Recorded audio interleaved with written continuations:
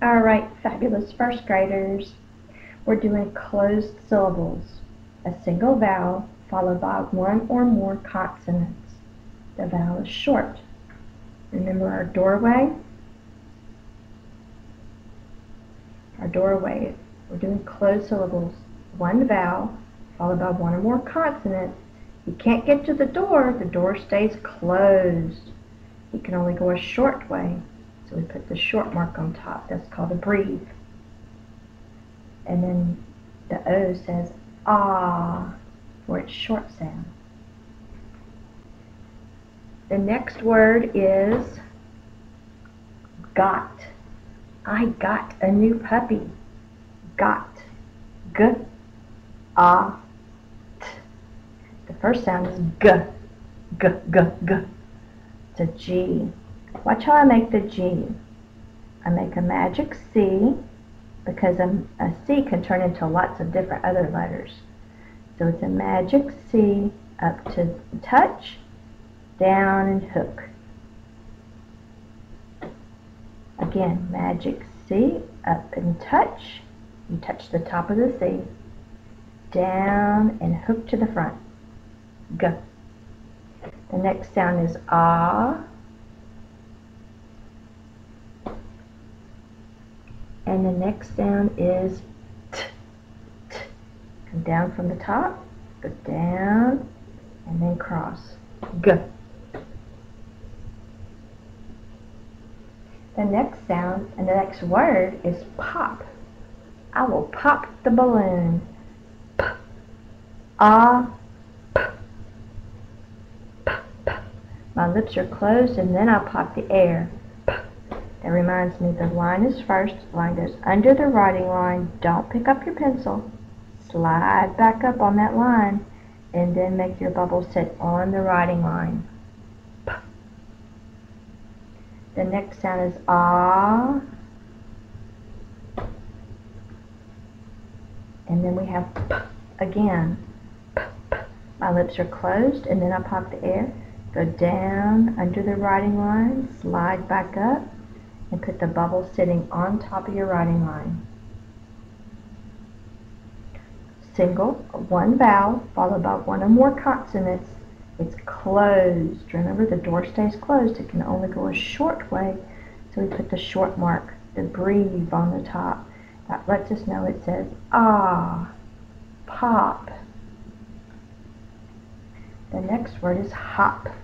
I will hop on pop. That's a good book from Dr. Seuss.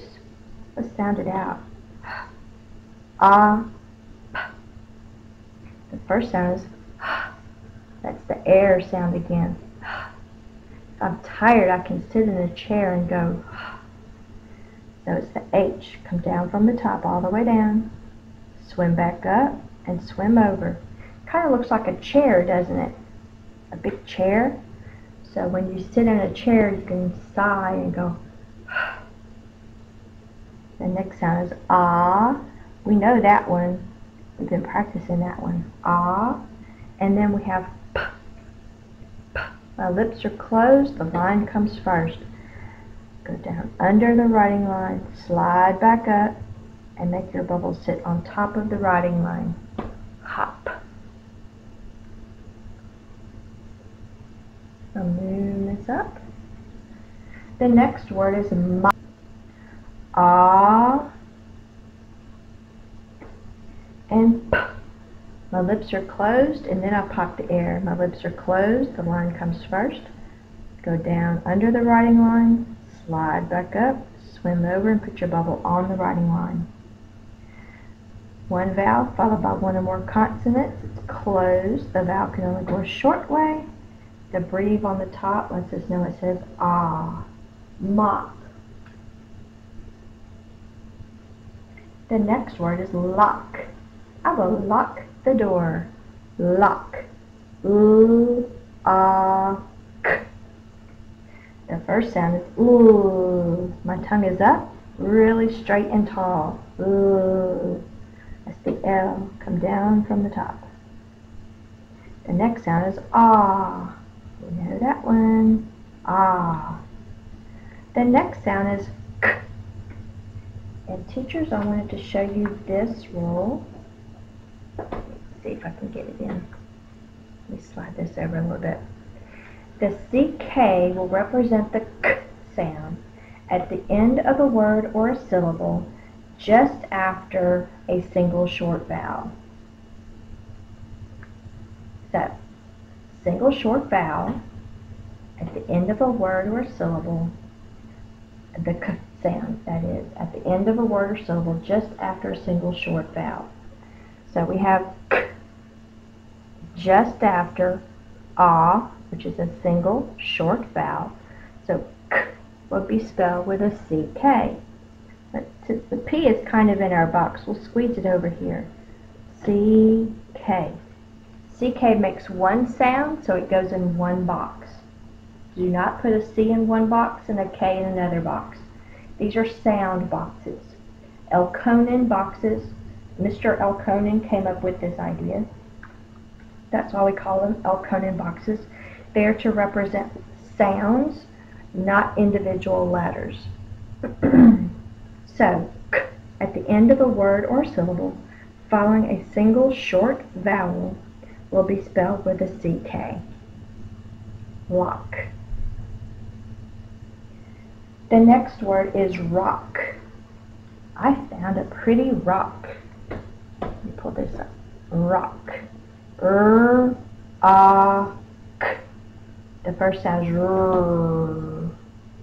To R, we go down, up, and swim over. R. Ah, K. K sound at the end of a word or syllable following a single short vowel will be spelled with a CK. Rock.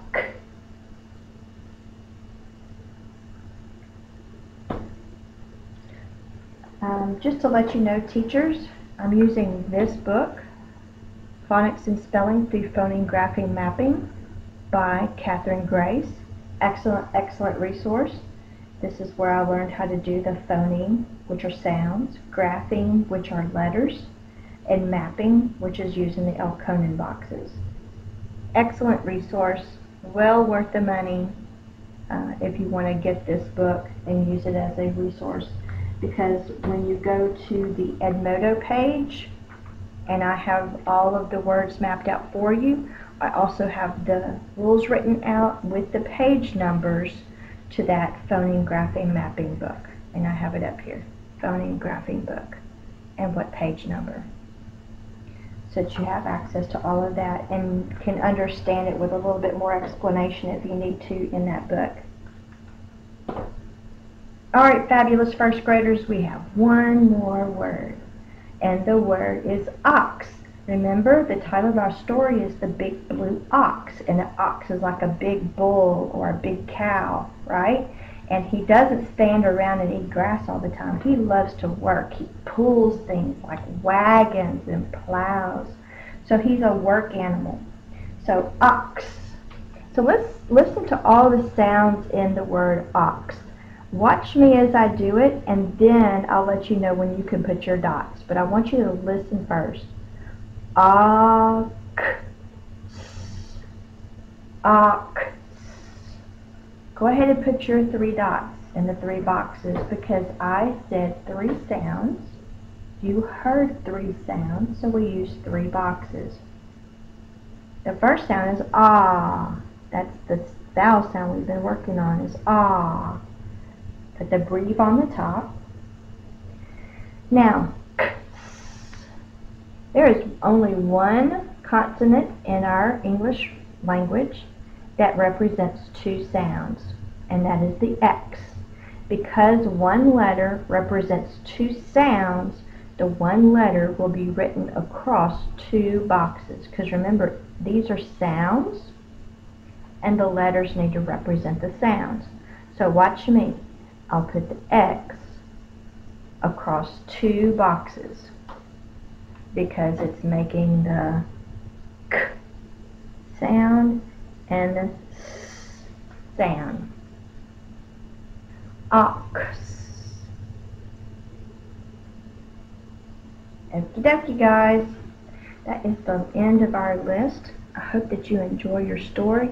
And I know you are going to ace that spelling test on all of these words that have the ah sound. And I also know you're going to work really hard at holding your pencil the correct way. Remember, your thumb and your first finger are pinching your pencil, and the others are under. Also, the p sound. Your lips are closed, the line comes first, and your bubble sits on the writing line.